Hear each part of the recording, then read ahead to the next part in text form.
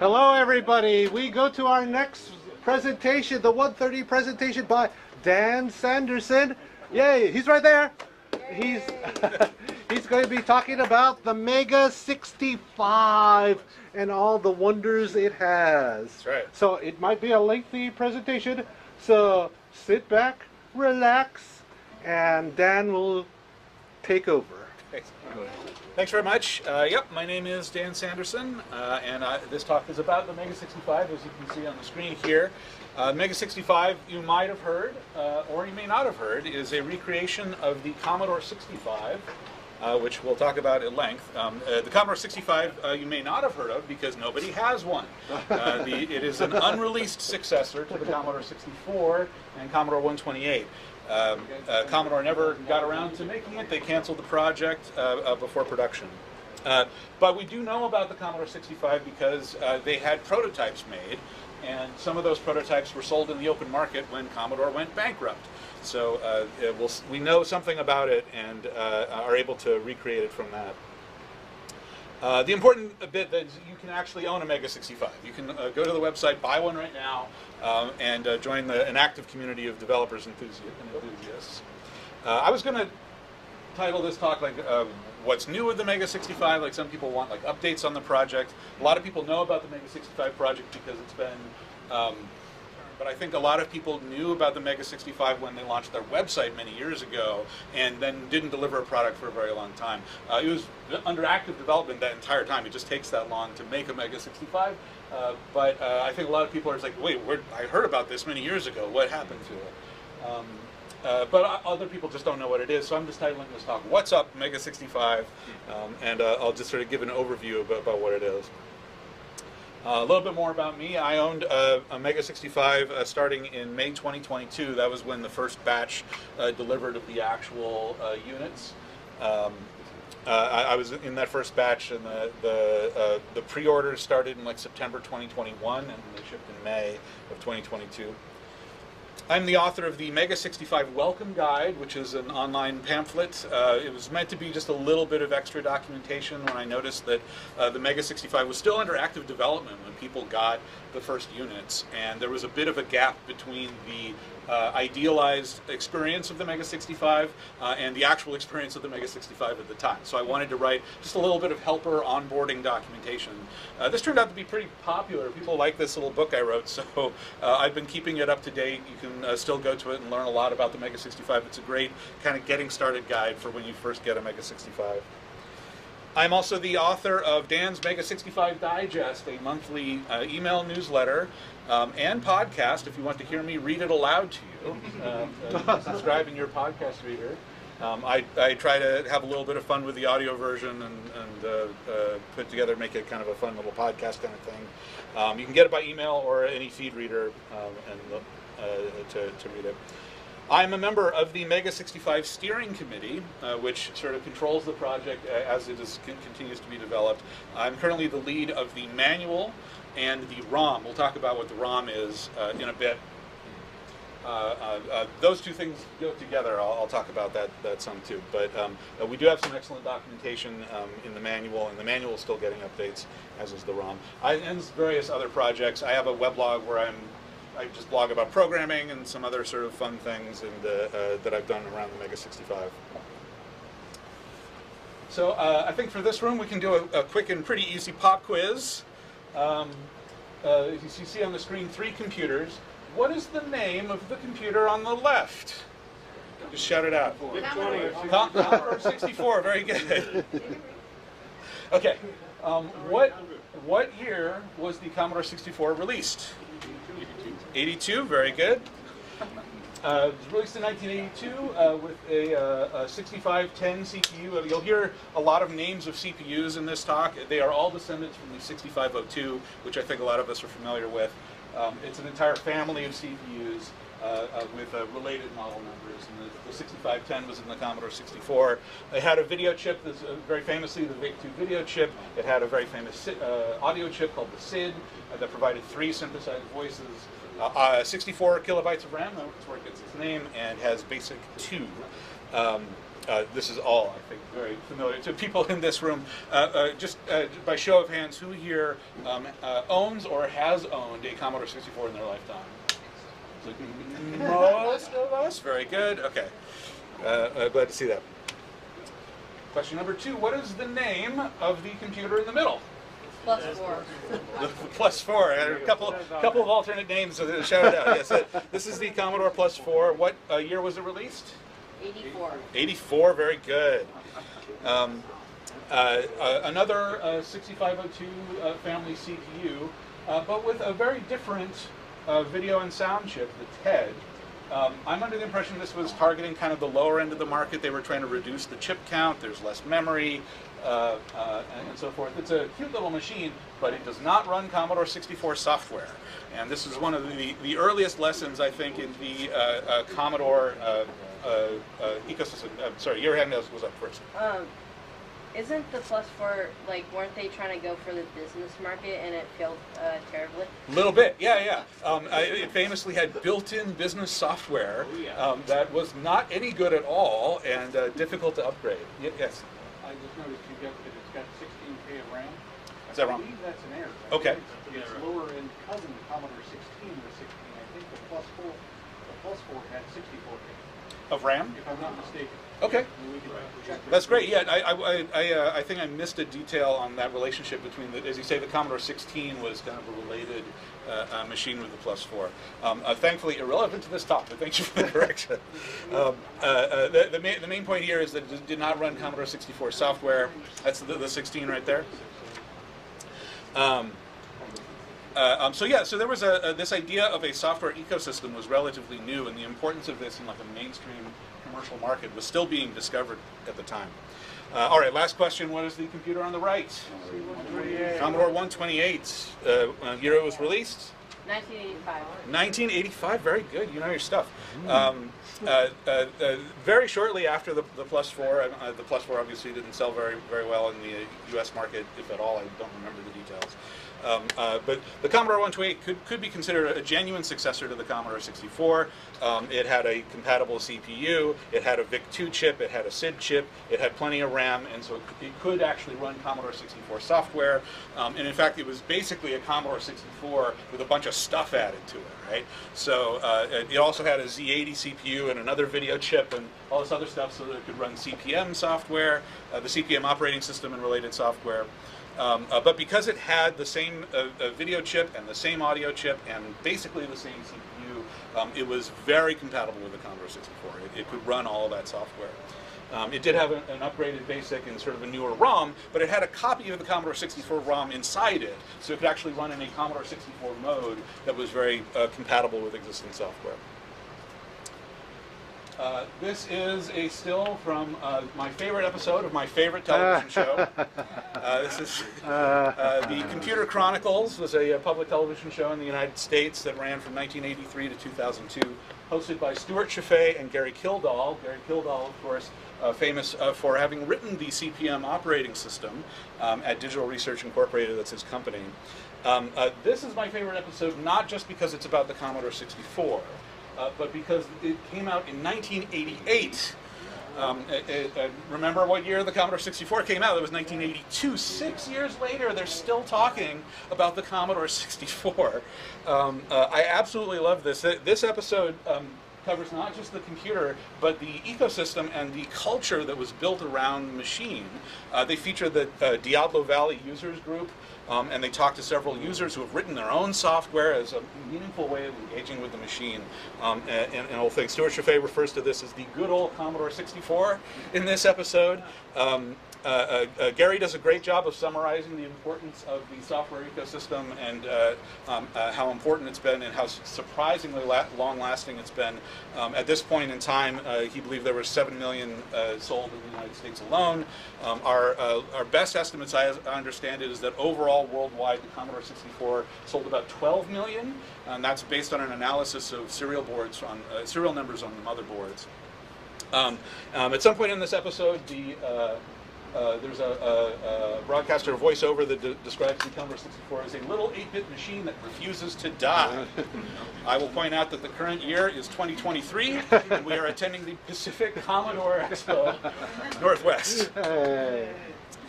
All right. What is the name of this computer? Mega65. This is not the Mega 65. This is actually the Commodore 65, fully set up and running its prototype stuff. Our best understanding of how Commodore tried to put this together, they were teasing the Commodore 65 as early as September in 1989. There is a published interview in Compute's Gazette magazine that it mentions the Commodore 65. As far as we know, actual production or actual development work didn't start until late 1990. We know this from the dates that are on the motherboards of the prototypes.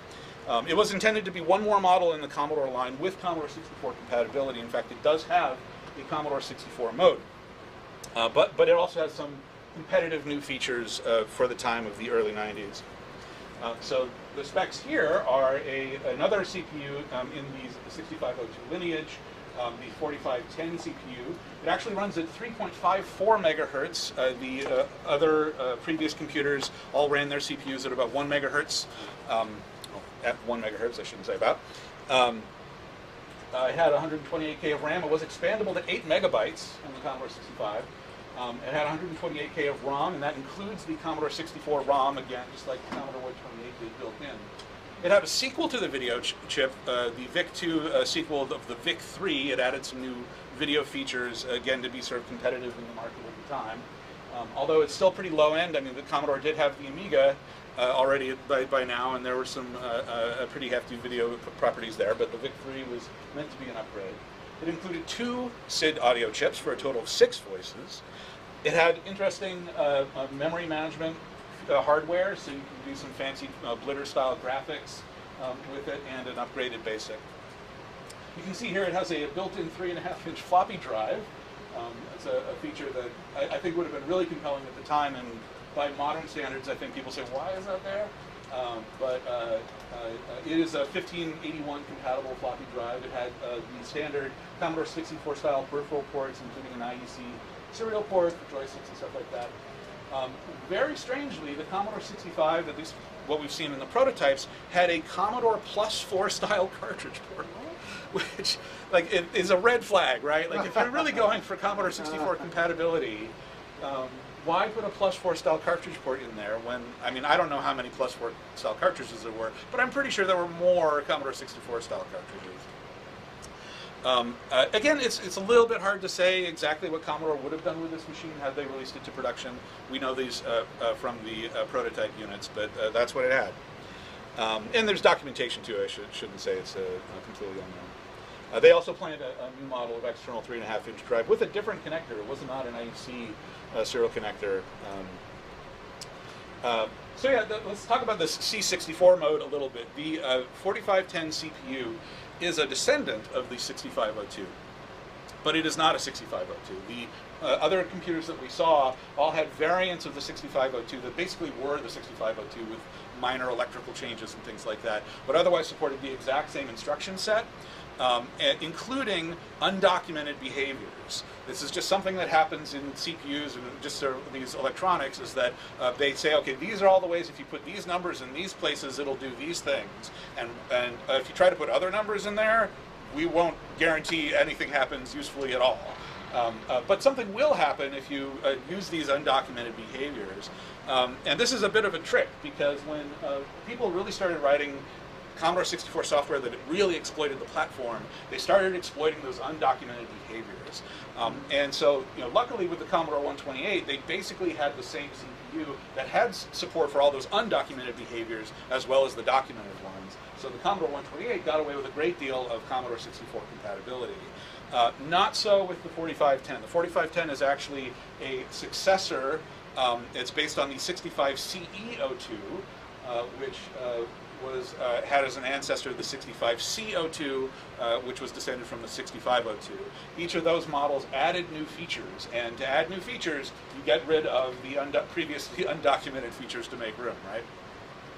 The new features are great, by the way. I actually really like coding for these CPUs. They've got like the relocatable 0 page. They just call it a base page.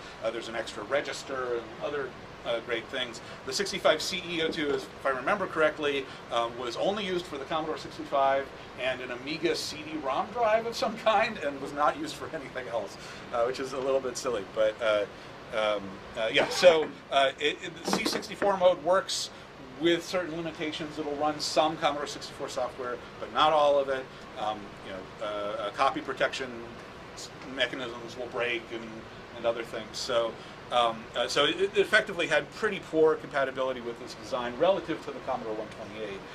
It's not at all clear if this was like the reason why Commodore said this is never going to work, we're not going to make this machine, but it was definitely a design flaw that was going to doom it one way or the other. So it was never for sale. All the photos we've seen are from a single eBay auction for one of these prototypes. They did release a bunch of these. They abandoned the project in 1991. And it's really important to emphasize that these prototypes were unfinished. The state of the software had like missing features and lots of bugs, and it wasn't entirely clear how it was going to be fixed up.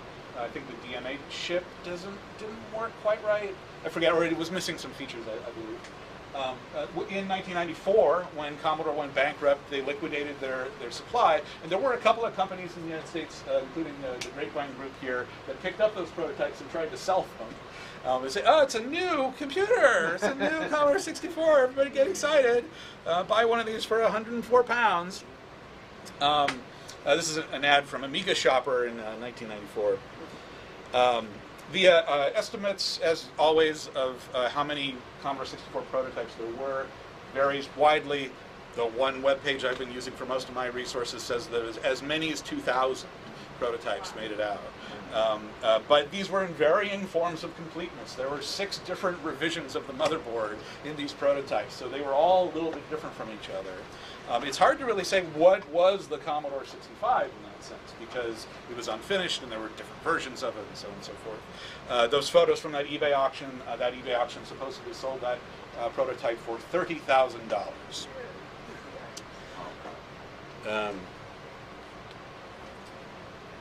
This is Dr. Paul Gardner-Stephen, shown here trying to make a phone call. Paul had a Commodore 65 prototype. He got a hold of one at some point, and he used it for many years. It was like his favorite thing for, just going from the calendar dates, he must have had it for at least 10 years, if not longer. In 2010, he had to get rid of it for the usual reasons. I think many of us here have had the experience of having owned our childhood computers, and then at some point decided we can't afford to keep them around, we don't have the space, we have to get rid of them. Which reminds me, if anyone here picked up a carload of Commodore 64C or Amiga stuff from a brick apartment building in the University District around 1999, please see me after. I would like my data discs back. It's a long shot, but this is the right room for it. I don't know. Anyway, so Paul decided, he got rid of his in around 2010. And he decided he missed it, as he would. He missed his Commodore 65. So he did what any of us would do. He created a new one from scratch with his bare hands. He started work on the what he called the C65 GS, the Gardner-Stephen, in 2014. He actually started a developer blog, which is a really cool set of articles to go back and see the history of this project. He wrote quite a few articles during development. And then the next year, he partnered with a German nonprofit, the Museum of Electronic Games and Art, which is a nonprofit committed to projects like this, sort of both historical preservation and recreation of the experience of these things. And in 2015, they founded the Mega65. So yeah, the Mega65 exists. You can get one. I have one right here. There's another one right there. So it is a recreation of the Commodore 65, but I think I want to ask the question again, what is a Commodore 65 if it was an unfinished product, if nobody had it, right? We know what a Commodore 64 is because millions of people had them. And there was a very common idea of what a Commodore 64 was, all the way down to the specifics of the way the machine worked and what software it ran. We have no such definition for the Commodore 65 other than a handful of prototypes. So really, to say that this is a recreation project is a little bit tricky, because really what it's doing is finishing what Commodore started. We want this machine to not just be a replica of a broken prototype. We want it to be a fun and useful machine for everyone to use. You know, finishing the design, adopting the software and fixing it and improving it and adding modern conveniences and things like that are very much an important part of the mission of the project. But again, what did Commodore start? That's actually kind of a vague question that we need to answer as we're trying to come up with the finished version of this. I don't want to exaggerate or be pedantic. I think it's pretty clear in many cases exactly what they were trying to do. And you can just sort of follow the existing lines and finish the thing along those lines. We do use historical recreation as a guideline for this project to say, okay, well, what we're trying to do is capture the Commodore experience, and the best way to do that is to hew pretty closely to some kind of historical recreation. Mega65 is as open source as it possibly can be. All of the physical hardware designs, all of the software as much as possible is open source. You can download it. In theory, you can make your own from scratch if you just borrow these designs and hire your own plastic company and source some of these parts and stuff. Open source is a little bit tricky here, but one of the things we can do here is that it is based on an FPGA, Field Programmable Gate Array. I think some of us are familiar with that term. It's basically an electronically programmable set of electronics. It's a way of making a chip that you can turn into other chips. There's sort of a, I don't know, audiophile sommelier argument about whether an FPGA recreation of a computer is the same as the actual thing, but I'm not interested in that argument, especially here because this project just would not exist without an FPGA. There's just no way that you could make this from original chips because there were no original chips, right? You just can't source any of these things.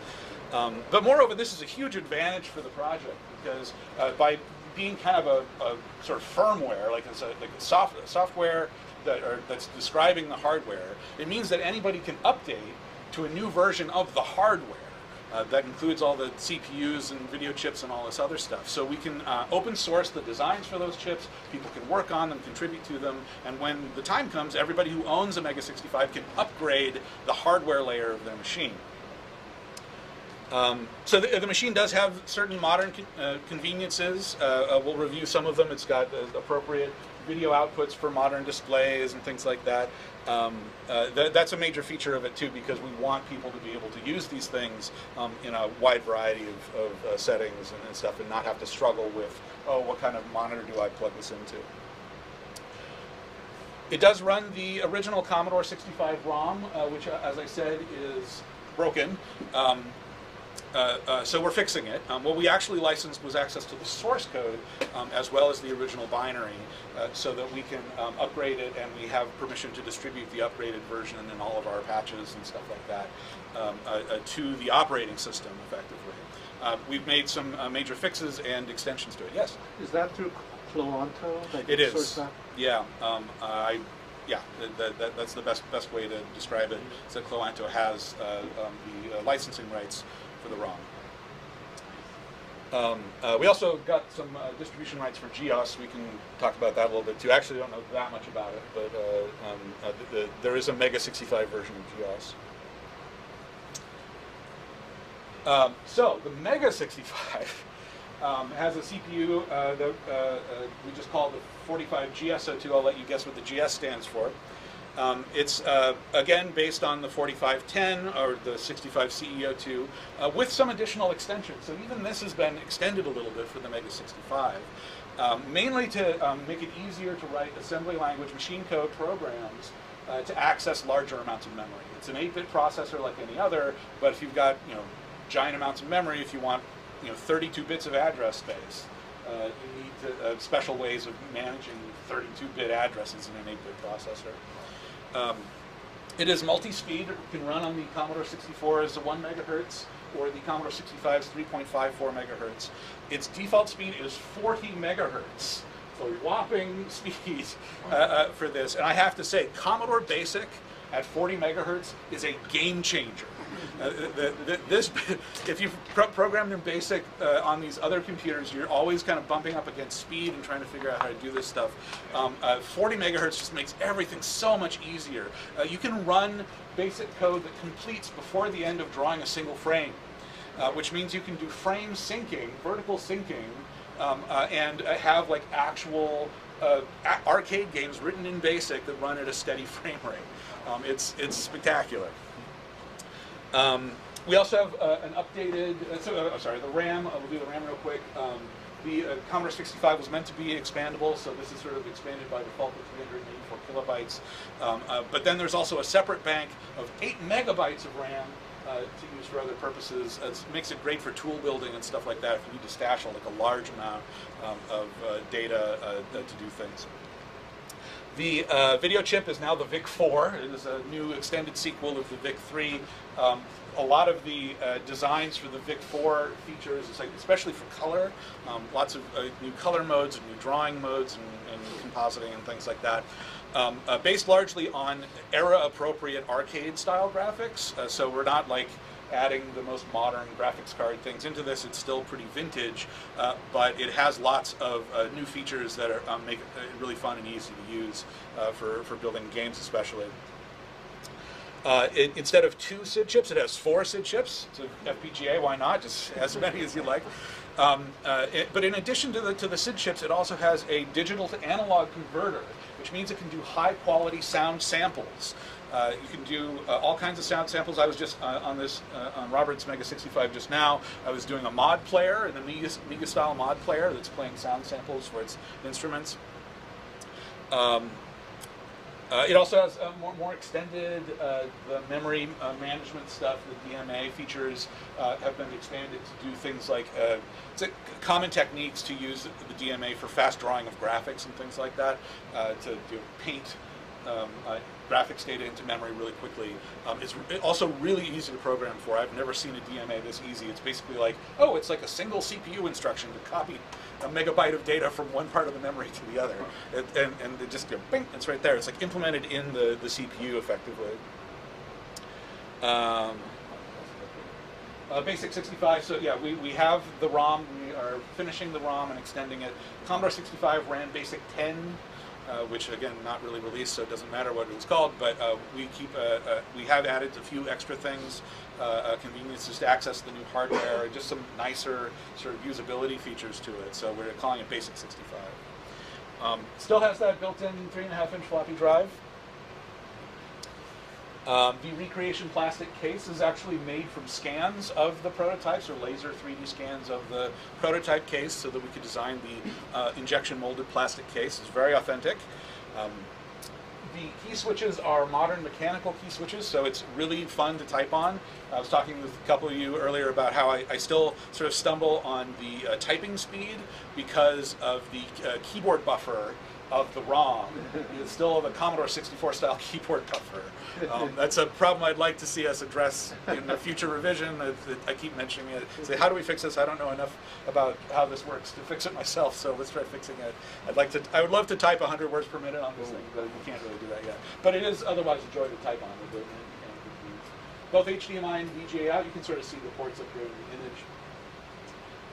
And this is simultaneous. I'm actually right now feeding the VGA to this monitor and the HDMI to my laptop, so we can do a live demo. And that can be pretty useful. Stereo audio out. It has an audio mixer built in, so all of these different audio sources, you can actually change the mixing of all the different sound chips, whether they're mixed left or right in the stereo field. A modern DC power supply, which is super useful. No proprietary connector, really simple modern specifications for power. You can, anything that, any common power connector that meets the right specs, you can use with it. Actually comes with a pretty nice one, but it's the standard PC power. And the usual 9-pin peripheral ports. You can use all the same joysticks and nice stuff like that. In addition to the floppy drive, though, we also have SD card slots, so you can take all the disk images in the world and put them on a single SD card and have them available to the Mega65. It has a virtual 1581 drive for this purpose, so you can take D81 disk images and treat them as if they're drives. It also has the IEC serial port, so you can connect actual vintage physical drives as well. And we've decided to go against the Commodore 65 design and use a Commodore 64 style cartridge port. We just figured this is going to be more useful to people when they're running Commodore 64 software, or even making modern Mega 65 cartridges using the same boards and plastic that we do for making modern Commodore 64 cartridges. And it has an Ethernet port for mostly future use, but we already have some demonstrations of accessing the internet with this thing. Writing a TCP/IP stack for a vintage computer is a challenge, so it's not entirely there yet, but there's some potential there. One of my favorite features is that it actually uses the physical drive to make a gronking noise when you're using the virtual drive. So if you access the D81 disk image, it'll just actuate the physical drive to go on your loading software. So the Mega 65 is not really about just recreating what Commodore made. It's recreating the experience of having a Commodore computer. In fact, the experience of getting a new Commodore computer, figuring out what is this, what does it do. The unfamiliarity of the thing is part of the experience, and it has like some new features to explore, new basic commands, new assembly language capabilities, new software that can be written for it, new video features, all this other stuff. Paul calls this the Christmas morning experience. It's the recreation of the experience of getting the new computer and just wondering what in the world can it do. So historical preservation is a goal, but it is secondary because it is largely about this experience. And the Commodore 65 compatibility does come up as a secondary goal, but it's hard to know what that means. There's not a lot of software for the Commodore 65. It's mostly just like, yeah, let's try to stay as close to a Commodore 65 as is practical to preserve that experience of owning a Commodore. Sort of an alternate timeline, I guess, of the 1990s, like what would have happened if Commodore made one of these things. This is the actual box it comes in, by the way. So it's a very vintage, new thing. It comes with the computer, the power supply, and a printed user's guide. Trends Electronic was our manufacturing partner, is our manufacturing and distribution partner for the machine. They're a professional company that do FPGA style electronics for lots of different things, located in Germany. The Mega 65 project was founded in 2015, and in 2019 they solicited donations for the plastic case molds. Injection molded plastic, very expensive, upfront costs. They just raised those through donations. In June of 2020, they opened pre-orders for a developer kit, which actually did not use this plastic case. It used a transparent acrylic case that's pretty neat. They only made 100 of them. They just wanted to get some of them out there so that people could help sort of beta test the thing, write some software, give feedback on the product. Those dev kits shipped in November of 2020. In 2021, pre-orders opened for the Mega 65 proper. That's when I ordered mine. And in May of 2022, the first batch shipped. We got 400 units shipped in early 2022. That is actually a bit of a surprising gap between the pre-order date and the actual ship date. I don't know if you know this, but we were undergoing a global catastrophe at the time that was slowing down the purchasing and assembling and shipping of things. Strangely enough, when it came down to it, they had already acquired all the really difficult to get parts for the first 400 machines. What slowed it down all the way to May is the lack of access to cardboard for the boxes that they shipped in. So that was like the final delay, and it was very frustrating. January of this year, they shipped another 400. They kind of have to do this in batches just because of the way getting those FPGA chips works in the industry right now, in this moment. So as of right now, there are 900, if you include the dev kits, 900 Mega 65s in the wild capable of being used. Next batch is scheduled for later this year. An unknown number of units. We actually do not get access to certain numbers that would be interesting to know from Trends Electronic. My understanding is this has to do with German privacy laws, that Trends can't actually share with us pre-order information and some other stuff. It's fine. But we will know at some point later this year how many will actually ship. I believe we think that all existing pre-orders up to a certain point will get fulfilled by the end of this year. If you place a pre-order now, it won't ship until next year. But it should be a nice healthy batch and get lots of people the machines they've been waiting a long time. So let's try the live demo, which is guaranteed to go well because that's what live demos do. Yeah, this is what you see at first. This is the basic 65 ready prompt. I have the latest version of the ROM installed. You can see it's got a built-in clock. I don't know if it's set correctly. Oh, it is. You can see I turned it on at 11:56 p.m., but the current time is 1:04. Okay, that is wrong. I did not set that for daylight savings. I probably shouldn't have started with that as the demo. But you can write basic programs here. It's the usual stuff. Yeah, Commodore Basic, very, very familiar. If I want to mount a D81 disk image, there's sort of a meta operating system that's in play here. I hold down the restore key for a second and let go, and you get what's effectively a freezer cartridge. If you've ever used a freezer cartridge on a Commodore 64, it took the entire state of the machine and froze it, and then started running this new program that lets you manage a bunch of things, including freeze states. So I could have multiple freeze states that store on the SD card and switch between them if I want to. But the most frequent use of this, there are obviously lots of utilities here, but I'll just mount a disk image. This is my SD card here. I'll scroll down to one of these, and now that's mounted in drive 8, the virtual drive. And so I can resume the machine, and it's back where I left it, but now if I do a directory listing, so sort of, I think this is a Commodore 128 thing, that you can do a directory listing without populating the basic system. So you can see this is the content of that virtual disk. I can do a simple run star, and it will load and run it. This is a game called Showdown by Badger Punch Games. It's a new game written for the Mega 65, a little arcade game, 1 and 2 players. It's very, very neat. I can try to turn up the audio. You can hear it. You get the idea. And I can use a little gamepad to play it and stuff like that. There's a reset button on the side, super useful. I'll just do that and get back to here. I don't know what else would be worth showing off. If anyone sees something that particularly catches their eye, let me know. But what does 4 SID chip sound like? What does 4 SID chip sound like? Any demo with that? There is one demo with that. I wonder if I have it installed. Where is it? Oh, is it not on here? Someone has done one demo so far that uses all 4 SID chips. Go look for it. It's the Xanadu demo. Okay. I'll see if I can find that at some point and play it It has later. a soft mixer. Oh, there it is. Oh, wow. Let's see here. I don't know how long this takes to load, but we can try it.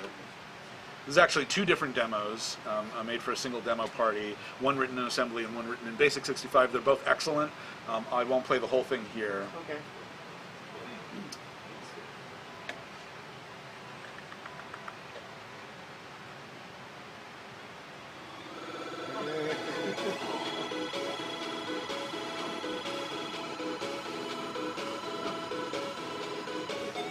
So, that's nice. All right. It's a fun demo.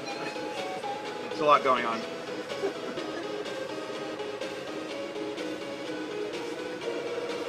that's a lot of SID. Right? It's a lot of SIDs, yeah, and it drives them really hard too. You can tell it's like really arpeggiating like all of them. Oh wow. Anyway. Yeah, that's on YouTube too if you just want to go listen to that song. Yeah, let's just keep going. Yep, some more to get through. So yeah, so you saw this is there's an 80-column text display here. It's a 32-entry color palette, and each entry in the color palette can be a possible 4,096 colors. So it's an adjustable palette. It's not just the built-in palette. So yeah, it's the usual thing. This is a basic ready prompt, so you can do immediate mode command interactions for launching programs. You can write programs from it using the Basic 65 language. This is the freezer. Other things worth pointing out here is you can swap your joysticks. So if you have a game that needs a joystick in port 1, but your joystick's in port 2, you don't have to move it around. You can just do the swap. Yeah. What does the sprite editor look like on the, right there? Mm-hmm. Is it different from the Commodore 64? I can go back to the thing and see if I can do it. I think some of the built-in utilities are not fully fleshed out, but that's not too bad. Let's see, does this mouse work? So I can use a mouse and mess around with it and stuff like that. The idea, there's actually some really good sprite management commands in Basic 65, and I think they're inherited from Basic 10 or Basic 7. And so it's really easy to sort of just save the sprites that you edit from here and onto disk, and then load them into your programs. And then Kind of like the C128, like the hidden like sprite thing where you can just draw it and then put it in. Yeah, I think that's right. Yeah. Although this is happening at the freezer level, so it probably works a little bit differently. But yeah. Let me see. Yeah, so we saw Showdown as an example. This is a title screen of another one, a game called Hibernated 1. It's actually a text adventure game by Stefan Vogt. This is the text adventure game. Mega65, I love the Mega65 as a text adventure gaming machine. And there's something about the full screen 80 columns that is really appealing for text adventures. The venerable Z Machine adventure game player Osmu, which is written for the Commodore 64, also has a version for the Mega65. It is excellent. It can play all the Infocom titles. You can do all the text adventure gaming you want on this. Hundreds of Z Machine games written by modern authors. I can go on and on about that. Talk about how to write such things and using the informed language, but that's not the topic of this talk. Both Hibernated 1 and Showdown were released as physical titles. So there's physical title software for the Mega65 that you can buy with discs and feelies and everything in the boxes. They're published by Polyplay, which does a lot of great retro gaming titles, new gaming titles. I wanted to include this one. This is a work in progress by game developer Colin Reed. The game's called First Shot. It's a side scroller. It's really fun to play. You should come by and try it on the machine. So you kind of saw how this works, you do directory listings and things like that. This is a short program that uses a couple of the newer features you can actually load IFF image files onto the graphics screen. It's got a pretty good bitmap graphics mode that actually came from the Commodore 65. And this is a picture of my cat Huxley.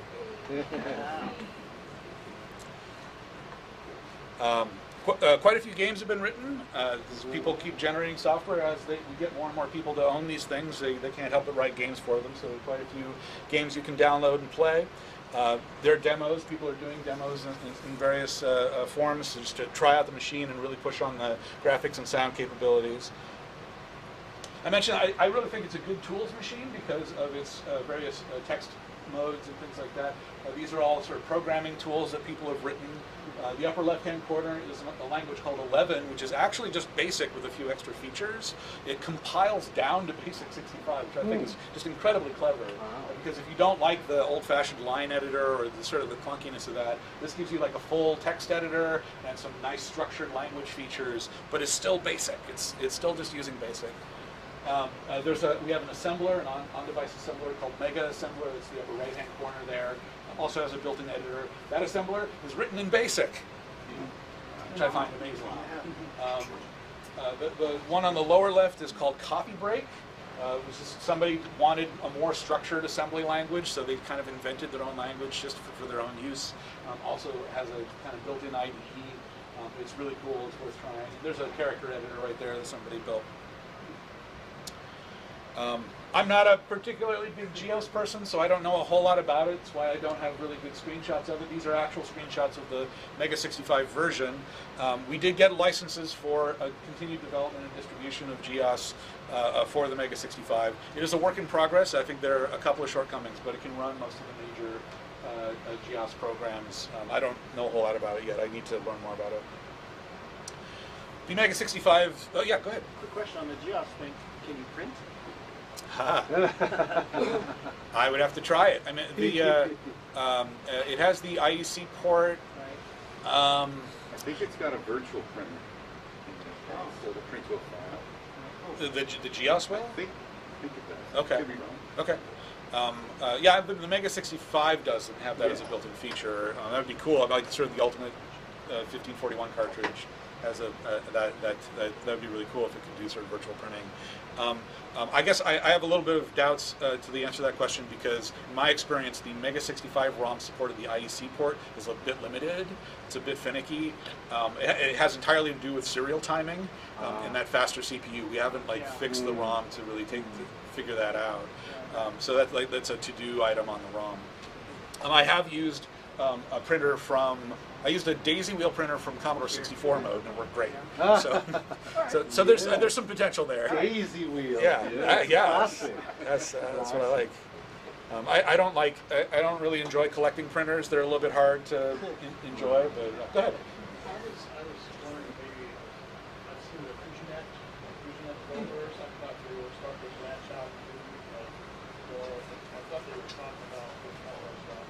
Okay. Maybe that would be one of those options. That would be very exciting. Yeah. To use a FujiNet for the Mega65 or just Commodores in general. I'd love to see that. So it comes with an SD card built in. There's actually 2 SD card slots, one inside, one outside. It only can use one at a time. That's kind of weird, but the idea is that if it's the internal SD card, it's like a hard drive, sort of virtual hard drive for the thing. And we bundle it with a whole bunch of software. So this is a screenshot of a menu that pops up when you first get your Mega65 that gives you access to all these demos and other things. This is the second sort of intro demo disk that may come with a future version. So it's all ready to go, lots of fun stuff to play with. All the usual peripherals work. It'll use joysticks, gamepads, anything that normally works with a Commodore. It actually does support both the Commodore 1351 mouse and the Amiga mouse. The hardware and Meta operating system will do that translation for you. So you can just use it in the Amiga mouse if you want. Works fantastic with the Mouster modern USB mouse adapter. That's what's shown there. I use it with a wireless mouse. It's flawless. There have been some custom peripherals and things you can buy. There's now a 4-player joystick adapter that plugs into the cartridge port.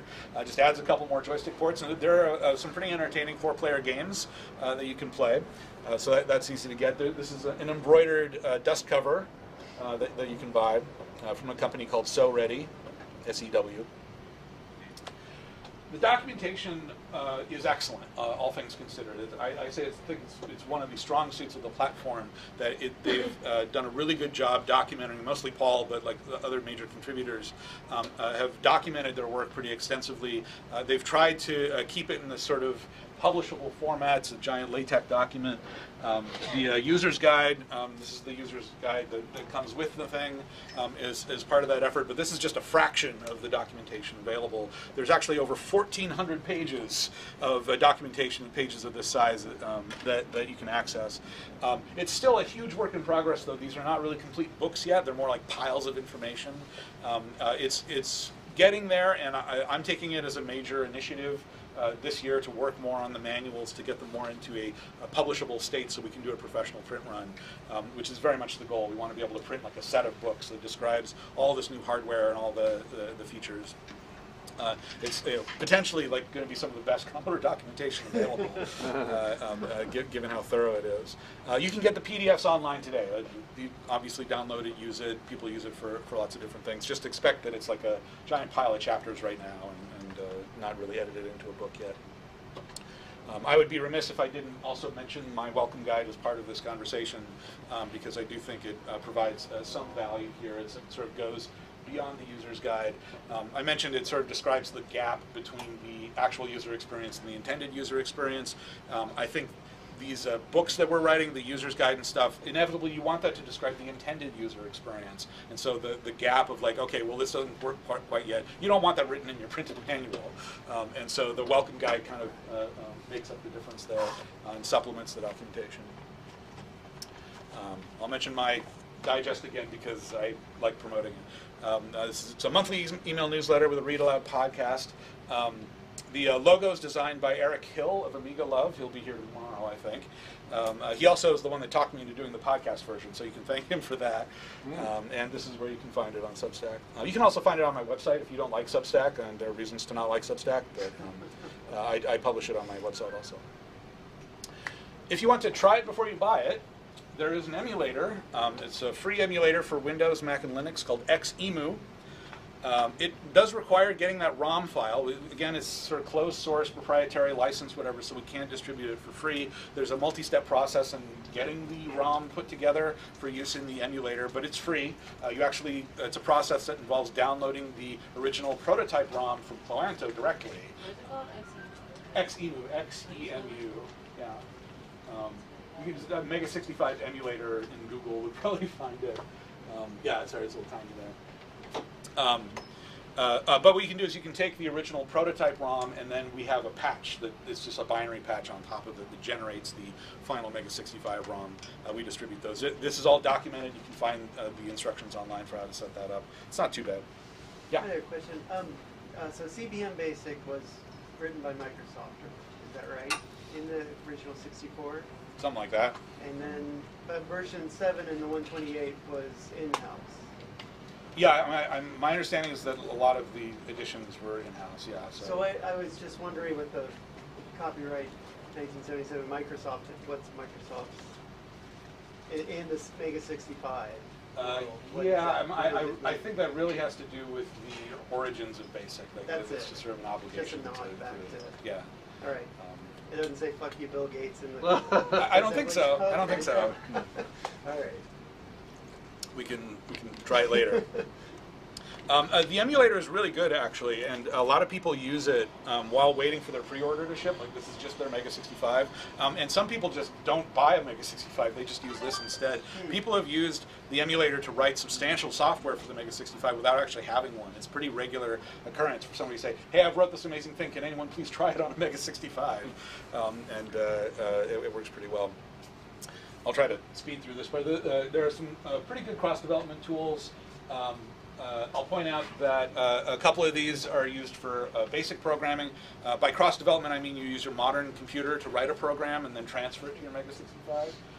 You can do this with BASIC. BASIC 65 is actually supported by tools like PetCat and CBM Perg Studio. They know about the Mega 65's editions and all this other stuff. They're fully updated for that. PetCat comes with Vice, so if you have Vice, the Vice emulator installed, you probably have PetCat. If you want the latest version of PetCat, I have some published instructions you can get. The CPU has new instructions and stuff. I mentioned this. We have some extensions there. So a lot of these assemblers don't really know about those, like DASM and CA65. These are 6502 assemblers. You can use them to write Mega 65 software. They just won't take advantage of the whole machine. But a couple of these will do know about the 45GS02. Acme, I like the Acme assembler for that. It's fully up to date with the Mega 65. Kick Assembler, the main version, does not know about the Mega 65, but there is a fork you can go find and download that knows about 45GS02 instructions. Compiler is a little trickier because compilers not only have to know about those features, but know how to use them when compiling code, so that it's a little bit of a mixed bag. But you can still use these for any Commodore, also work for the Mega 65 with a couple of tweaks. Once you have written your program, one of the things you can do is you can just take the SD card out of the Mega 65, put it in your PC, copy your developed program onto it, and then move the SD card back, and then it'll run on your Mega 65. When you're actually programming, that's a little bit slow. You want a faster feedback loop for that. So there are faster ways of just like connecting your PC to the Mega 65 and sending them across. The method that we've been using so far is a serial connection. We use a JTAG adapter, a little device that plugs into the main board there. I actually have mine routed with a little USB extension cable, so it acts like a USB port for the Mega 65. That's not something that comes with it. That's something I added, but it's pretty cheap and easy to do. And then there are some tools that use that serial connection for development. So you can just sort of dump your program directly into the memory of the machine, or you can actually copy files onto the SD card without moving it back and forth. Some other cool stuff you can do with that. Pretty powerful. In the next release of the firmware, you'll be able to use the Ethernet port for file transfer. I am so excited for this. You will not need additional hardware other than an Ethernet cable to get that to work. So they're currently working on that. All of this lovely software that people have written gets uploaded to this website that we call the Mega65 file host. You can go there now and just see what's available. You can download all kinds of things. You can get the latest firmware, and the latest operating system software, all this stuff. It's also an excellent repository for information. People have been posting a couple hundred articles now on doing different things with the Mega65, tracking projects and compatibility issues with Commodore 64 software, stuff like that is all in there. There's a wiki also. It's a little bit tricky to call it a wiki because we don't have it open for public editing. If anyone in this one room wants to edit the Mega65 wiki, just ask. We are only restricting it to keep spammers off the thing. So it's really just, okay, ask for permission, you get an account, and then you can do the wiki all you want. Some great articles in here. Whether it's in FileHost or in wiki is a question we haven't answered properly yet. I usually put it in the wiki if I expect that other people will need to edit it later. That's all I've been doing. But there's some good information there too. The main meeting spot for the Mega65 community is the Discord.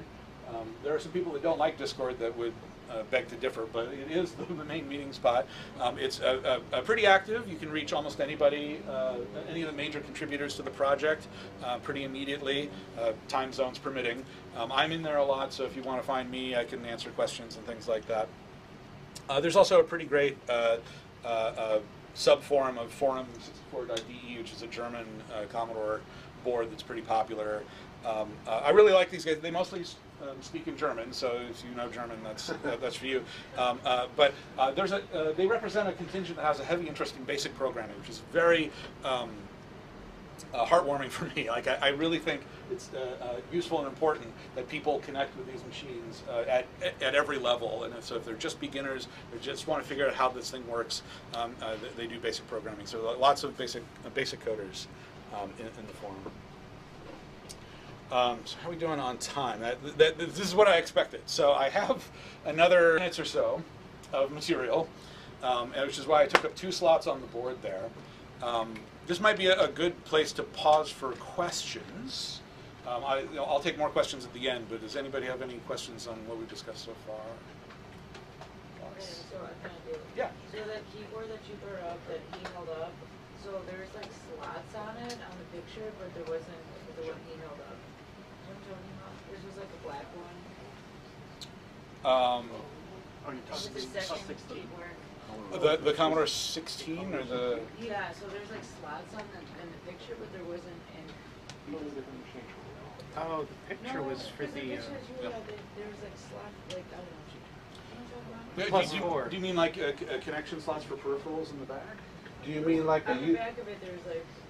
Do you mean like on a C64 there's a user port and a cassette port and But not, Okay. no, like This- on the back this of is it. On this the is a back Commodore of it, 16. Yeah. there's like things on this. You mean just like the shape of the case? Yeah. Yeah, I mean, they're not really functional. They're more decorative or whatever. If that's what you mean. I love redecorating, so maybe that's good. Okay. Yeah. Yeah. I mean, we did try to replicate the original design of the case. It was a Commodore motif of designing cases. Is that they had these little lines and stuff. If that's what You you mean. did all this, isn't it? Well, I know I did. But yeah, it's, You were in charge.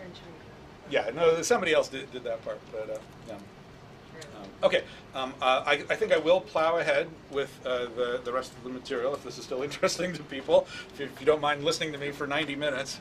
Don, I have a question for you. The CPU and the big 4, are they implemented in FPGA? Yes. Is there any appetite for adding like big 20 compatibility to the frame? So I will talk about that in the next section All for right. sure. Great segue for you. I'll say the answer is yes. And we'll get to that part. Yeah, FPGAs opens up a lot of possibilities. Right. You talked about the sommelier kind of experience with things. Are you hearing a lot of that about the SID? Yes. Yeah, I'm sure. Okay. Yes, That's we are. my question. And in fact, with good reason in this case, we actually are currently unhappy with the SID implementation that we're using. So there are just known issues with the SIDs, but then we'll upgrade them and figure that out. It's an active project to improve SIDs, the SID quality. Okay. So everything we've talked about so far could be considered what I call the Mega65 platform. It's everything that goes into recreating the Commodore 65 part of the experience. The platform can be described as a couple of different things. And in fact, I would say it's layered. The bottommost layer is the physical hardware. It's the thing you buy, it's the plastic case, it's the FPGA, it's the keyboard, the ports, and all this other stuff. There's actually multiple versions of the physical hardware. There are the dev kits I've already mentioned are kind of a different physical hardware for the Mega65. You can actually install the Mega65 ecosystem onto an FPGA trainer board, which is how they used to develop it in the first place, and kind of cobble together a Mega65 on top of the trainer board, where you add your own keyboard and other things. On top of that is the FPGA core for the Mega65. This is the chipset. This is the CPU, the VIC-4, the SIDS, and all that other stuff. That gets installed in the FPGA and represents the chips, basically, the hardware architecture of the machine. On top of that is that meta operating system that I mentioned, which is called the hypervisor. It manages the startup of the machine, sort of figures out, okay, what am I running, where's everything coming from? I'm putting together a Mega65 for you. It includes utilities that we saw, the freezer. It also has like a configuration utility for configuring some of the hardware features. It has an SD card manager in it, so you need to format a new SD card for use. You use that, and some other low-level functions are managed by the hypervisor. Then there's the Mega65 ROM, which I haven't fully defined yet, but I sort of described it as the operating system of the machine. It's the basic ready prompt. It's the kernel. We talked about the kernel on the Commodore 64, things like that. The disk operating system code that you need to access. This is we call it the ROM because this is what Commodore would have put on a single ROM chip in the original hardware. It's Commodore code, right? It's the code that Commodore wrote that was going to power the machine. It's distinct in this case from the hypervisor. The Commodore 65 did not have a hypervisor. It was just going to run the ROM and that was it. But we had to manage these other additional modern features with an extra layer. So we call it the ROM. It's actually some data that lives on the SD card. It's just a kind of blob of data, and it loads it every time from the SD card every time you start up your machine. So you can replace it with different ROMs or upgrade the ROM just by copying a file to your SD card. And then on top of that is where the Mega65 software runs. So if you've got your Showdown, your Hibernated 1, your whatever, will run on top of that. It uses the ROM operating system to interact with the machine, and all these layers interact in that way. All of these layers are in active development, I should say. Even though it looks like it's a finished machine, and we're used to these being finished machines, these are all under active development, and they're all upgradable. Is the really fun part. So the Mega65 platform, you would say, is the Mega65. If you have a Mega65, if you're writing software for the Mega65, you're actually writing it for that whole stack.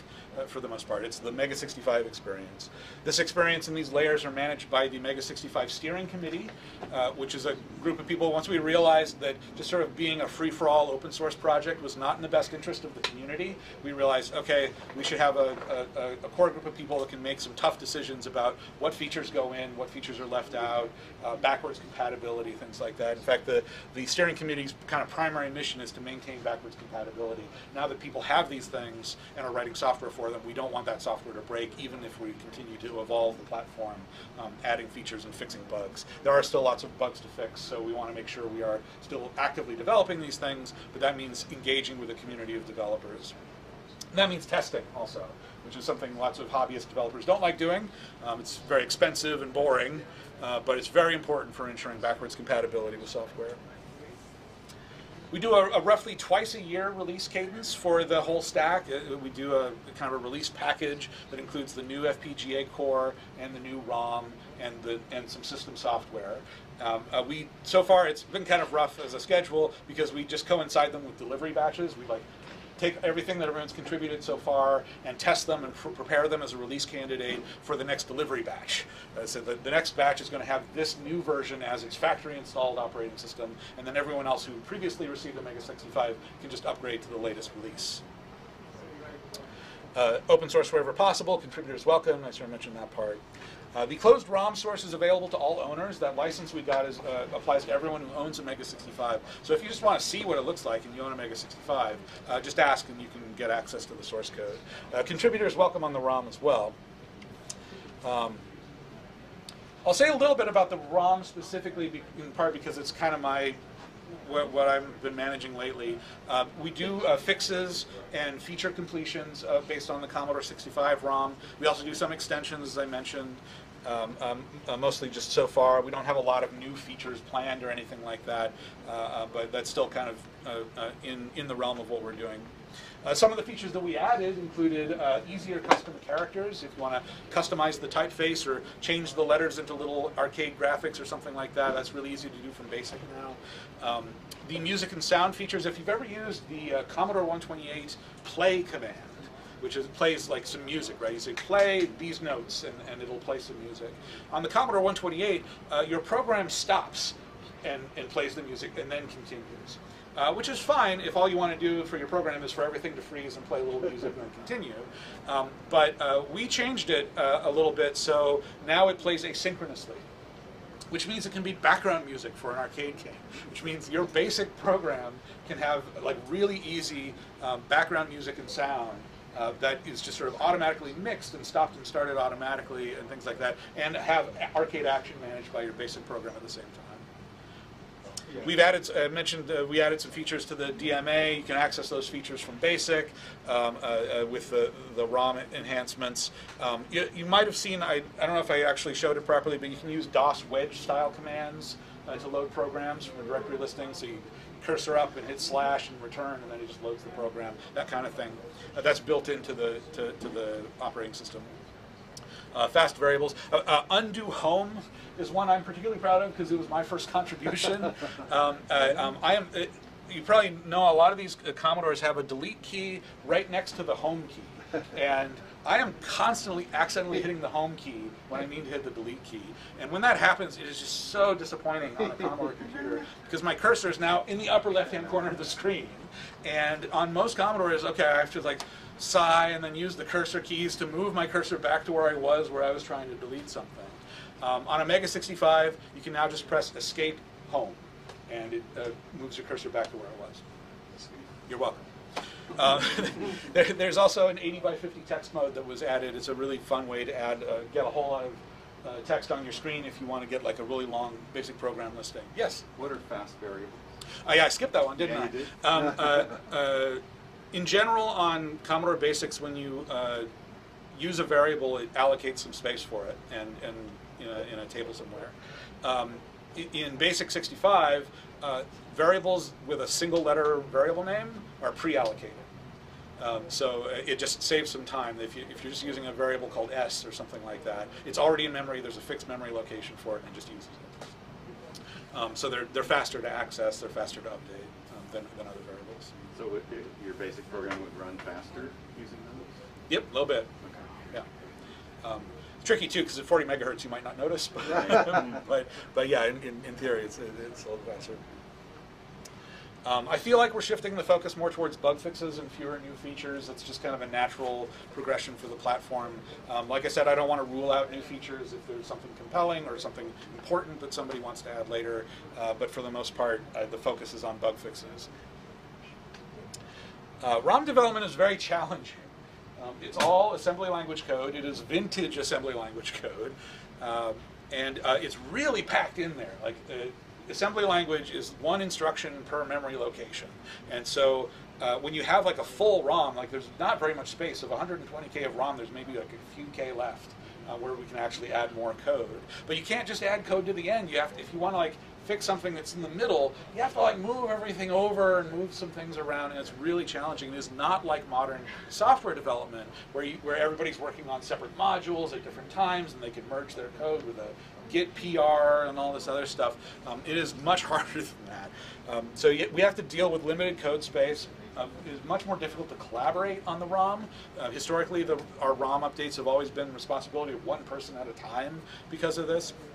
Requires very specialized skills to understand all this assembly language code and move it around. So one of the things that the steering committee can do is triage bug reports. If feature requests. Like, we only have 3K left. What do we use it for? Well, we've got some bugs that we want to fix. There's some new feature ideas that are cool ideas but might be expensive. If there's a bug that's a low priority, it takes up a lot of code space, and there's a bug that's a high priority, it takes a small amount of code space, we're going to have to prioritize the other one. The really tricky part for me is that there are bugs we haven't discovered yet. So, like, how do you prioritize unknown bugs? And I feel like we've been sort of holding back on adding new features just so that we've got a little bit of spare space left for the bugs that we haven't discovered yet. And I mentioned the high bar for testing and backwards compatibility, which could be really tricky. This is a little technical, but it's something I care about. And it has to do with the history of the Commodore 64 versus the Commodore 65 and what it means to evolve a new platform. The API surface, I'm using this term up here. API stands for Application Programming Interface. It's a very common software engineering idea where you have some code that talks to other code, right? That other code says, okay, this is what I support, these are the things you can do with me, and this is how I work. An API is a promise that a platform makes to programs. It says that, okay, if you always use these particular levers and knobs in the way that I described, it will always do that thing that you want it to do. And it will not change. Even if you have a new ROM that has bug fixes and all this other stuff, those levers and knobs will always do the same thing. It's a promise to the developer that they can write a program that manipulates those levers and levers and knobs. That contract goes both ways, though, because it asks the developer to say, only use these levers and knobs. Don't touch anything else. If you pry open the case and start poking around in the internals, you're going to write a program that doesn't work in a future version. Like, I'm allowed, as the platform developer, to change the inside of this thing. You're not allowed to see inside it. And it's a promise to do that. This is really hard on a Commodore because everyone can see everything on a Commodore. All of the ROM code is sitting right there in memory that any program can read, any developer can read it. And so they have to kind of be disciplined and say, yes, I will only use this thing. So an API surface might be the basic language, right? The basic language has a bunch of commands. They all say they do a specific thing. I might make a bug fix to the way one of those commands works, but it won't change the behavior, the intended behavior of the command, right? Assembly language can use like a kernel jump table, I/O register locations. These would all be like published and made consistent across versions of the ROM. So the Commodore 64 had a ROM code. The operating system was implemented on a ROM chip. ROM stands for read-only memory. It does not change. And everybody basically just bought one, and most people had the same one. I understand that there are a couple of versions of the Commodore 64 ROM over time that had some minor changes between them. But for the most part, that ROM chip was ubiquitously manufactured and rarely revised. And so all of those bytes, all of those internals were mostly the same for every single Commodore. And eventually, developers decided that they could just ignore the contract. That all the stuff that's in that ROM is going to be there for everybody for the most part. So I can go ahead and start poking around in those internals because I know they're not going to change. This is tricky. Like, at least in theory, it would tie Commodore's hands. If there were lots of major software developers that start doing the things they're not supposed to by poking around in the internals, then Commodore is in a bad spot. They can't change the internals without breaking all that software. And so, like professional software, games, or whatever that takes advantage of this other thing, Commodore just can't change anything. No bug fixes, no new features, nothing. They just have to leave it the way it is. The entire ROM becomes the contract, every single byte in the ROM. This is actually really fun for developers. Like, developers have this machine, they say, okay, well, I'll just sort of mess around inside the code and I'll sort of hack on it until it works. And once it works on my machine, I know it works on every machine. So that's a really fun way of doing it. They don't even have to read any documentation. They can just kind of get it to work. But this is terrible for platform maintainers because the platform maintainers can't change anything without breaking things. So that contract is really important. So the Mega65 is in this special spot where we are actually still trying to evolve the platform. We are trying to fix bugs and do sort of professional software engineering around these documented behaviors, which means we really need the community to not depend on undocumented behaviors. But all these people that are participating in Mega65 development grew up with Commodore 64 development. And as we all know, Commodore 64 development continued past the death of Commodore. So nobody was changing the ROM, which meant everybody could depend on the ROM staying the same, which meant that everybody has developed coding practices that rely on things being in the same spaces. I don't mean to pick on mapping the Commodore 64, but I do sort of consider this as an example of like, was that the published API surface of the Commodore 64, or is that just some things that people found in the machine that seemed to be consistent across things? It was like a really detailed book. Everybody loves this book particularly as being like the Bible for what's inside a Commodore 64. But I don't think that we're ready for a mapping the Mega 65 book yet. Because we're still messing with things, and we're still figuring out, okay, what can we promise? What can we make part of the API surface? This is the main reason I'm involved in both the ROM and the manuals at the same time. I consider them the same project. We're trying to figure out, okay, what in the ROM is settled?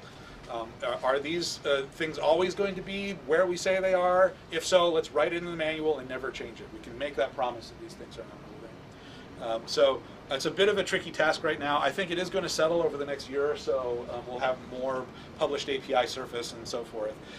There's a kind of an open question, though, about whether we stop evolving the ROM. Right? Some people have suggested that maybe those ROM should be like a Commodore 64 ROM and never change. In my mind, there are just too many bugs. We have too much work to do still to make that decision. So, yeah, someday maybe, but not yet. So this is the Mega 65 platform, and it's layered, and we get a lot of advantages from the layering of the Mega 65 platform. For instance, that ROM I mentioned is just a file on the SD card. You can get rid of it. You can just delete it and put something else there. One of the fun things you can put there is the original Commodore 65 prototype ROM. That's still available, and it runs on Mega 65 hardware. In fact, we consider it appropriate that we continue to support the original prototype ROM. Even though it's buggy and weird and all this other stuff, it has historical value, and you can use your Mega 65 to explore the history of this thing by going back to this early version of the ROM. Of course, the Commodore 65 prototype ROM can only run Commodore 65 software. You might end up with a program that runs on the Mega 65 but not on the Commodore 65. That's inevitable. Thankfully, there's not a lot of Commodore 65 software written, so it's not that big a deal. But there are a couple of like demos and things that were written at the time to exercise the thing. We consider it a little bit valuable that we maintain some compatibility with that software. But more to Graham's point, one of the things you can do is take away all the layers, and go all the way down to the physical hardware. The FPGA means you can install a completely different core, a completely different set of chips you can put in your Mega 65 just by downloading those chips off the internet. So you can put in a Commodore 64 core. And now your Mega 65 is a Commodore 64. And it's not the weird Commodore 64 mode that uses the wrong CPU and is incompatible with the software. This can be the actual Commodore 64 with all the undocumented behaviors and complete compatibility with Commodore 64 software. So you can run all Commodore 64 software on it. This exists. This is something you can do right now. There's a very good Commodore 64 core for the Mega 65 by M. Jurgen and Psy 2002. They're geniuses. They've been very productive in the last year, and they've made this really well-documented and very thorough implementation of the Commodore 64 for the Mega 65. This is actually a port of the MiSTer core, if you're familiar with the MiSTer platform for FPGAs. MiSTer tries to have cores for all kinds of different machines you can run on a single hardware platform. The Mega 65 is not quite compatible, but there is some adaptation you can do to get a MiSTer core. You can port a MiSTer core to the Mega 65, so that's what they've done here. It's a great core. It supports the SD card. You can put CRT files, D64 files on the SD card. It supports physical cartridges, IEC drives and devices, a very high level of compatibility. Supports even the weirder cartridges like Easy Flash, both versions 1 and 3. It supports fast loaders, Jiffy DOS, all kinds of stuff. It works. They've implemented 2 SIDs. It's a dual SID Commodore 64, and it's got a built-in RAM expansion. So it's got RAU emulation for the programs that can do that. Some various video output modes and stuff, and it's really useful. I really love this because it's a hallmark of one of the main things that I think is really useful for the Mega 65 to be is a multi-core platform for Commodore computers, especially for the layout of the keyboard. If you've ever used like the Vice emulator or anything like that, you're always messing with like a PC keyboard and trying to figure out, well, what does this actually translate to from Commodore 64? This is a Commodore keyboard layout. And so if this can be a multi-core Commodore, it can be a VIC-20, it can be a Commodore 64, a Plus4, a C16, a 128, a Commodore 65, a Mega 65, right? We just need somebody to implement those cores. We're making it easier. Hopefully it'll happen someday, but this is like a huge step forward to have such a complete and obvious Commodore 64 core. This is an essential upgrade. Yeah? Question, how do you swap the microcode in the FPGA? I'll show you. I'll point out that the guys who made the C64 core, they generalized their work into a framework for porting MR cores. So you can go out and find this and set it up. There's actually already a Game Boy core and a ZX Spectrum core that can run on the Mega 65. And that is Galaga for the Mega 65. That is not an emulation, that is not a port, that is the actual arcade board implemented as a core. For some definition of actual, of course, but you know what I mean.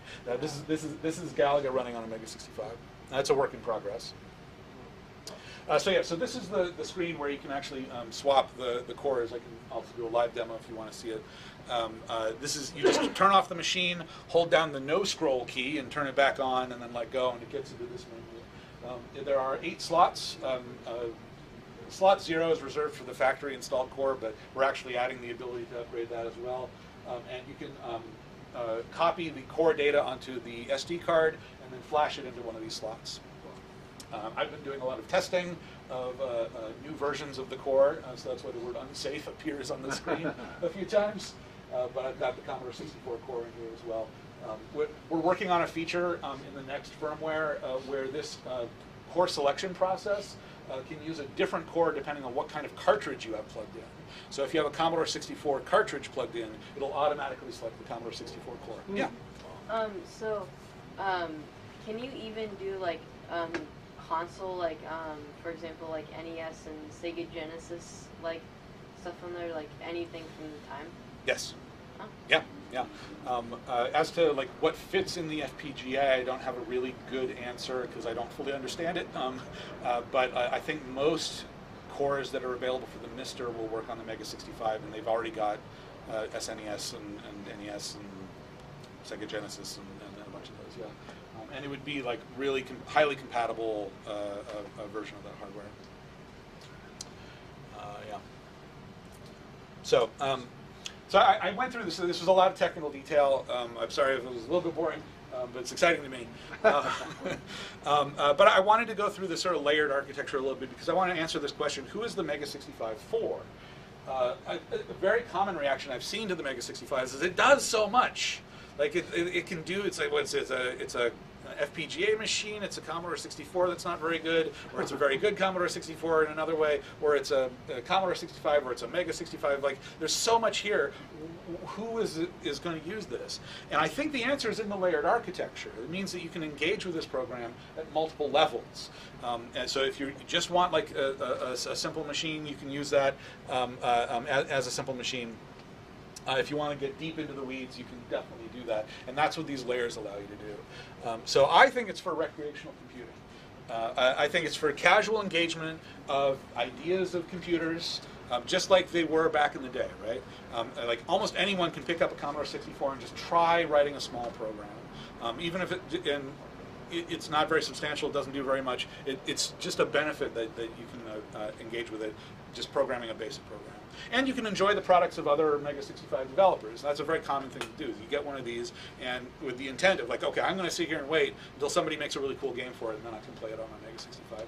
I think that's valid.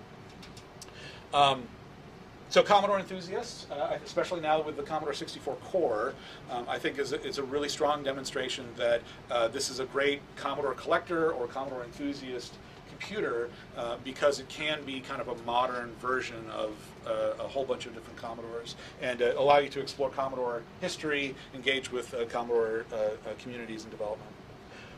For real software engineering or software development, It's really fun. As I mentioned, you can sort of see that I'm like really excited about the architecture of the thing, the low-level hardware and all the extra features that have been built in. It's really fun to go spelunking in this thing and just kind of figure out what does it do, how does it work, how do all these graphics modes work, and what does that mean and stuff. And you can write some serious software for yourself or for other people. But even software development can happen at multiple layers, right? Like you've got basic programming, you can sort of live in basic and have a really good time. Or you can go super deep into a program that takes over the whole machine with machine code. You can even write a program that completely deletes the ROM off the thing and just says, okay, I don't need any of that ROM nonsense. I want direct access to the hardware. I'm going to make this really kick-ass arcade game, and I'm just going to ignore all the ROM code in it.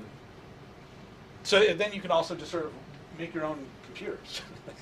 You can get into core development and design chipsets for the FPGA. I think it's going to be more common for people to port Mr. Cores than actually write ones from scratch. But I kind of am excited about writing one from scratch. That sounds super fun to me. To write some Verilog or VHDL code that designs a CPU and all this other stuff that we did back in college. Like it could be really fun, and there's a fun way to do that. And then the actual physical hardware, like people build entire new computers. I mentioned that FPGA trainer board that runs some of this stuff. People have cobbled together computers to do that and even made accessories for the thing. Yeah?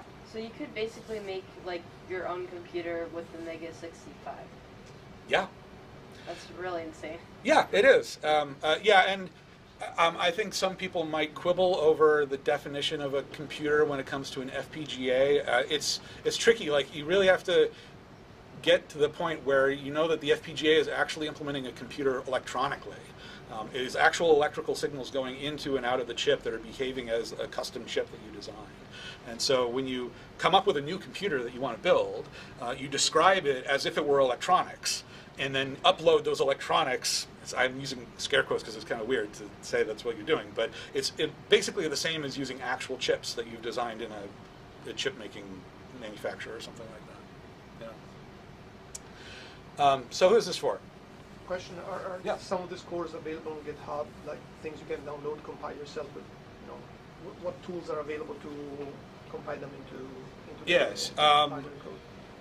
I haven't done a core compilation myself yet. I believe a lot of this is based on the Xilinx toolchain, which you can get for free. It's a commercial product. It's very large. It takes a long time to download and install. But yeah, there might be some open source tools that do something similar. I have not fully explored that yet. But yeah, the cores themselves, all of these are on GitHub, including the Mega65 core. Yeah. So who is this for? It's for Lucy Morton. I think Lucy Morton would have really enjoyed a Mega65. Lucy Morton was a member of the Diablo Valley user group that was featured in that episode of the Computer Chronicles back in 1988. She and her husband wrote Commodore 64 software for charting sweater patterns. She makes sweaters. And there's a lot of math involved in designing sweaters, and so she used the Commodore 64 to write a program. You sort of describe the specifications of your sweater and the features you want it to have, and then it comes up with the pattern you can sort of print out, and they're like instructions for knitting together your sweaters. I haven't had time to verify this independently, but I found someone on Twitter who claims that Lucy's program was distributed by a software company, the Cochineal Computer Knit Products Company. That company still exists today. They're still in business, and they're still selling sweater software, and it's amazing. I don't know if they're selling Lucy's product anymore, but I just love that connection still has kind of a modern thing. Yeah, Commodores, and I like a lot of microcomputers, but I think Commodore gets a lot of credit for this, are designed such that programming is just another way of using the computer. It's a way that everybody used computers at the time. If they needed it to do something, they wrote a program to make it do that. And I truly believe there's something for everyone in the task of programming.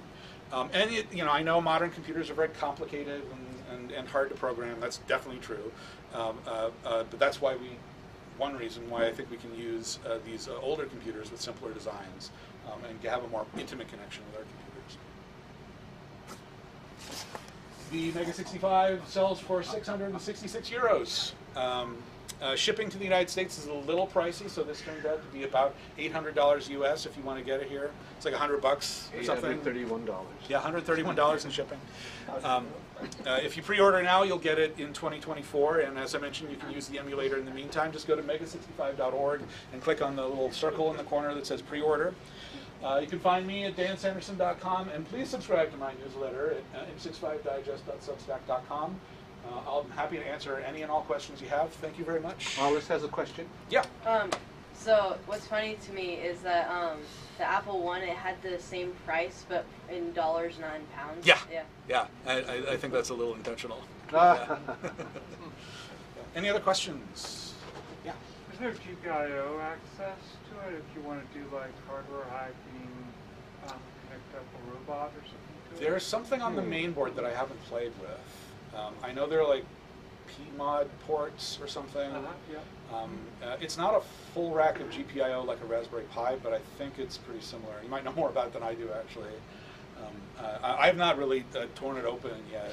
I was telling somebody a story earlier today that the first set of Mega65s, they have a built-in real-time clock, but about 20% of the time it doesn't work. On like 20% of machines, the clock was bad. And we've had to come up with some kind of workaround. And so we used one of those expansion ports that's on the main board to say, okay, well, let's write some code in the core that it detects if a different real-time clock was plugged into one of those expansion ports, and then it just uses the new one instead of the one built onto the board. And so anyone with a broken real-time clock could get put together a little thing that plugs into one of those expansion ports, and then just becomes the new real-time clock for the machine. I was frustrated with the fact that 20% of units were affected, and there was no way to get, it was just too high a bar to say, okay, go out and buy some electronics parts and a soldering iron and put these things together and then plug them into the board. And so I bought 50 of them and assembled them myself and put them in little boxes. And if anybody has a broken Mega65 and wants a replacement real-time clock, let me know, I'll give you one. Thanks. I have a little program, I have a little Google form you can fill out with your address, and I just send them out whenever anybody needs them. So, cool. Any other questions? Do you think there's You first. think there's any market education for that? We always talk about it. I don't know. I really don't know. I've watched my kids grow up with sort of newer versions of this idea. Like the Arduino is kind of meant to be a modern version of a simple computer you can learn to program. I think there's a lot of potential in that idea that might actually be better than throwing people at old computers. I think Raspberry Pis are great, but at a different level, that kind of thing. I think about it all the time. I like, what would a modern version of this? Use those rose-tinted glasses on the nostalgia that we have for our old computers, and invent an all-new experience that's just that modern experience. I'm a big proponent of PaCoMex, which is a retro fantasy console that doesn't have hardware. It's actually a program that runs on a modern computer, and it's meant to be a little programmable computer that behind the scenes uses the fact that you've got a powerful computer doing it to make it easier to program. So it kind of looks like a retro machine, but it programs as we remember these machines being easy to program. Not how they actually are. We've all got actual machines set up here, and we all know that they're a little bit clunky and can be difficult to engage with because of some realities of old-fashioned computers. And PaCoMex is just Lua. It's just the Lua programming language in a little tiny window, and it's got some really easy graphics APIs and things like that. I think that kind of abstraction is a really interesting way to sort of couch hide away the complexity and still expose a really useful set of having an intimate, productive relationship with a programming platform. So yeah, I do think it's possible to make real hardware that works like that, but it's tricky. The Mega65, I think, sort of trips a little bit in that regard because it's a fealty to history. The Commodore 65, warts and all, in a certain extent. It's still the Commodore line editor, which I love. I have lots of respect for the screen editor that the Commodore invented, but it's old-fashioned in many ways. And I don't know if young kids, I mean, we can ask some how happy they are with it, but yeah. One thing we have talked about is making a new version of the Mega65 that's reduced cost and doesn't have the floppy drive. That's just an idea that gets floated around. We don't have real plans for that yet, but that would be the education model, I think. It would just be like, okay, this is something we can distribute and sell to classrooms and stuff. Yes? Speaking of that, Dan, there was supposed to be a, how can I put it, a handheld version, a portable version of the Mega65? Yes. What are the plans for that? It is still in the prototype stage, and I'm very excited about it. This talk was already so long that I deleted the 10 slides I had on that project. But very briefly, we want to make a mobile phone, an actual touchscreen mobile phone based on the Mega65 that runs the Mega65 core and ROM and software and has some phone apps written for the Mega65. It sounds ridiculous, but the basis for the project is very sound and important. It's based on the idea that we are alienated from ourselves when we have these really complex computers run by mega corporations and closed source projects and all this other stuff, controlling all of our data and every aspect of our lives. So the megaphone is an experiment to see if the accessibility of this platform at every layer can be valuable in a phone form factor. What happens if your phone is a Mega65 and you can carry it around? I've seen photos of the early prototypes that are more like a Nintendo Switch than a phone, but they're really cool looking, and there's a grant that's for developing the software a little bit further into kind of a workable part. It's got a voice modem and stuff. If you look at the details of the audio system of the Mega65, there's like registers and parts of the audio system for like a microphone and some of these other things, and that's part of this kind of simplified design intended to apply to the megaphone. So there's another question over here. I was just wondering if this presentation will be available online in video format? YouTube. Yeah, YouTube. so the recording we're making now will be online. And tomorrow too. Tomorrow's presentation. Yeah. Good. I might do a standalone read of this also, just on my own YouTube channel at some point. I'll send that out, just because I put it together and I as well have like a video version of it as well. Anything else? Yeah.